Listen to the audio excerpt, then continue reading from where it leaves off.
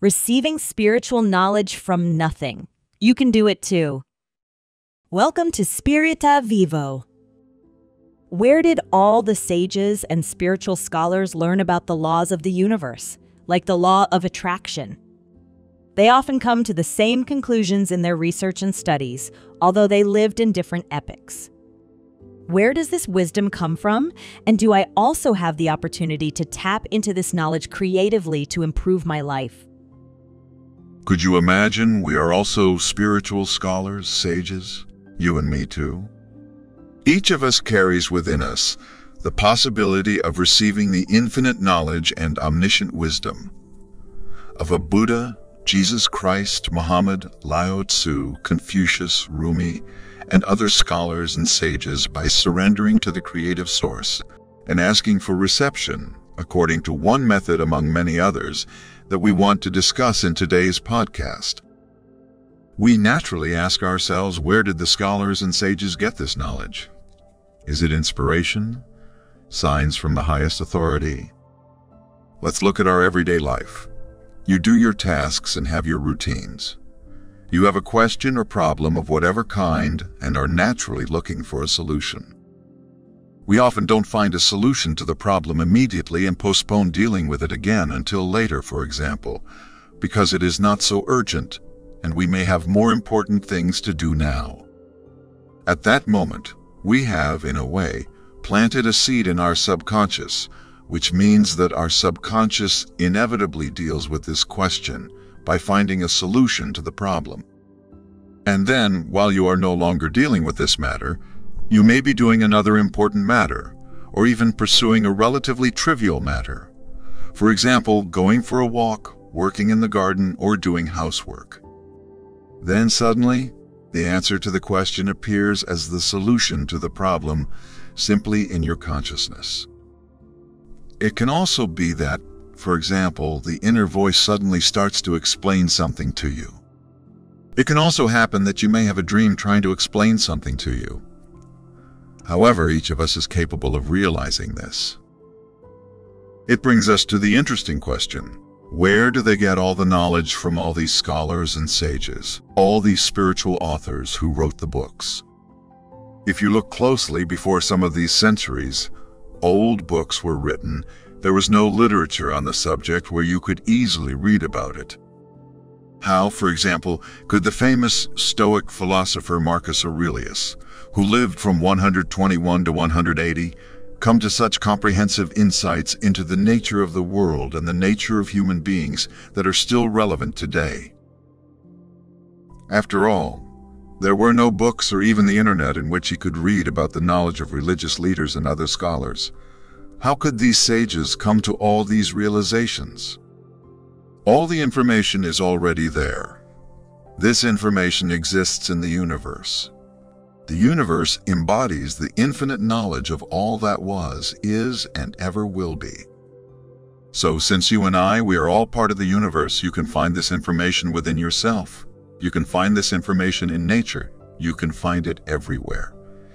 Everything is already there. You must allow yourself to receive this information and reach a certain level of spiritual openness. The famous author and philosopher Vadim Zeland, in his book Transurfing, has provided a precise plan for receiving this knowledge, which he calls spiritual downloads. In his book, Zeland describes how we influence our reality through our thoughts and emotions, and how we can influence them to improve our lives. He argues that our consciousness is a type of energy, and that by focusing our thoughts and emotions, we create a type of magnetism that attracts us to certain life experiences and events. Imagine all your focused thoughts are a magnet that attracts something that matches your thoughts and emotions. In Vadim Zeland's concept of receiving spiritual downloads, there are still two essential things that have to be fulfilled. For one thing, you must have a certain basic knowledge of the subject, that is, have internalized certain concepts. What does Vadim Zeland mean by that? He's saying it depends on the type of spiritual experience or practice. For example, when it comes to meditation, the basic knowledge might include understanding the basic techniques and methods of meditation, When working with energy fields, the basic knowledge could be understanding the chakras and their functions, to name just two examples. So one or the other concept must already exist in your mind. Otherwise, you will not understand the spiritual information, the downloads. You can think of it like this. You have many concepts in your head that are connected in certain ways. Then when you receive a spiritual download, it ties into one or more of those concepts, and a new picture emerges, and you begin to understand something new. But for that, it's just important that you already have the concepts you need to understand the whole thing. Otherwise, you don't understand the information. How to achieve this? By dealing with spirituality and informing yourself, constantly educating yourself. A fundamental interest should therefore be present. It's difficult to say what degree is necessary because it's different for everyone, but everyone can reach this level. Otherwise, you cannot interpret the dream or what the voice in your head is trying to explain to you. And the second thing you have to accomplish, and that's what most people fail to do, is to allow yourself to be a master, to have a right to be a master. Of course, we are all students, but we are not pure consumers. We are also creators at the same time, masters. We are students and masters at once, and we must also allow ourselves to believe the ideas, inspiration, and so on that we receive and manifest in the real world. Because even if you have an idea and can interpret it and understand it, if you discredit it because you think nobody on the outside has confirmed that to me, then you will never have the courage. You will never dare wear it out, and you will think badly about it. You have very likely had many brilliant ideas, insights, and so on in your life, but because no one on the outside has confirmed it to you, you have pushed the whole thing aside and continue to look for the answers in books or videos. You already have all the answers within yourself. You have to accept them and have enough trust in yourself and the universe. Then you will also be able to receive this information, interpret it correctly, and convey it to the outside world and help other people with your insights. And if we look at the book Transurfing by Vadim Zeland, for example, then we see that exactly these two aspects are fulfilled in him. Vadim Zeland used to be a quantum physicist, which means he already had a basic knowledge of quantum physics. At some point, a dream appeared to him, and this dream then explained the laws of reality to him. Based on quantum physics, he understood and interpreted the whole thing. If he hadn't had that basic knowledge, he might have been like, okay, what a weird dream, and he couldn't have pulled the information out of there. Secondly, he felt that this information was important and allowed himself to be right, to put it out there and write this book. As I said, he would have put this information in a bad light if he had not had self-confidence.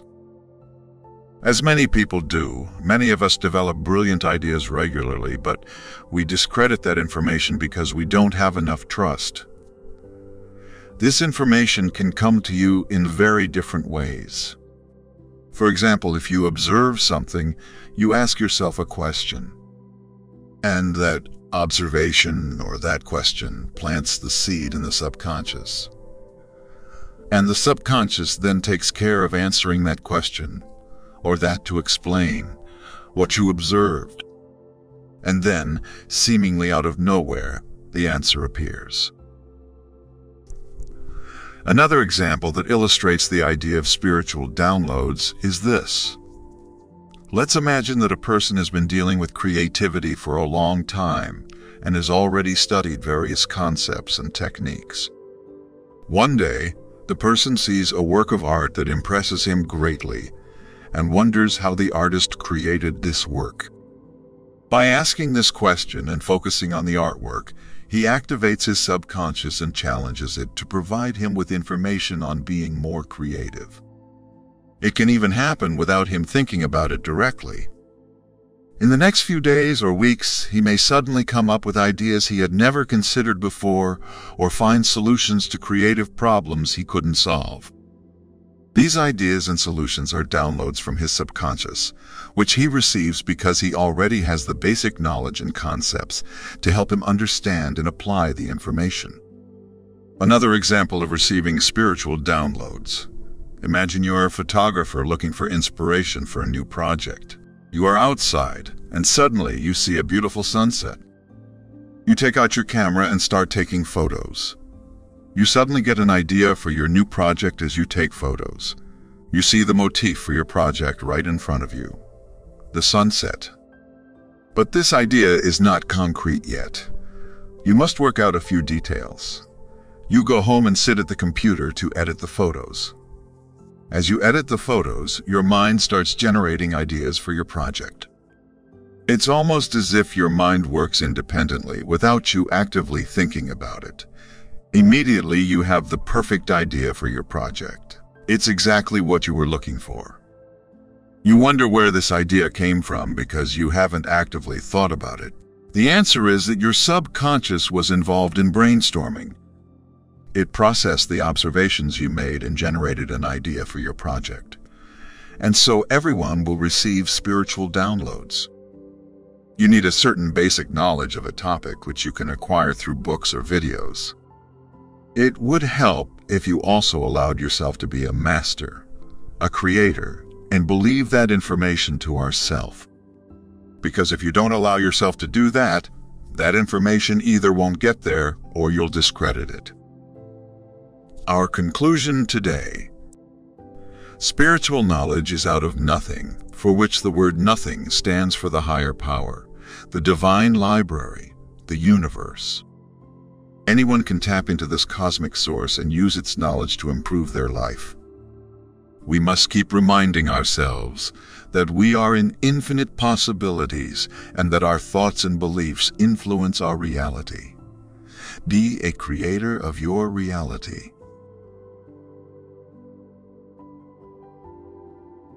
If our podcast today inspired you, feel free to give us a thumbs up and subscribe to our channel to never miss a new episode. We would appreciate it very much. Thank you, and see you soon on our channel.